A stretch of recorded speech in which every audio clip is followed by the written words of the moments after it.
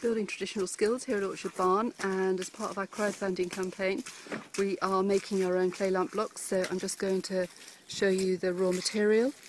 This is a clay rich subsoil, some sand in there, and I'm just going to pan round past the bag of straw to where Heather and Lee are doing sterling work, stomping using body weight and human energy and a green gym activity to make this subsoil into the clay lump blocks that will be part of our new craft room.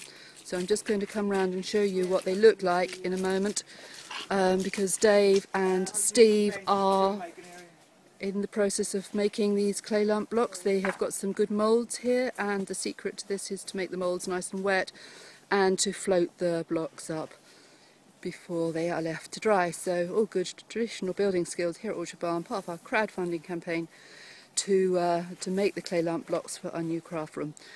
If you'd like to help with the pledge, that would be wonderful. We don't expect you to come and stomp around in the mud, but your money would be very welcome. Thank you. Bye.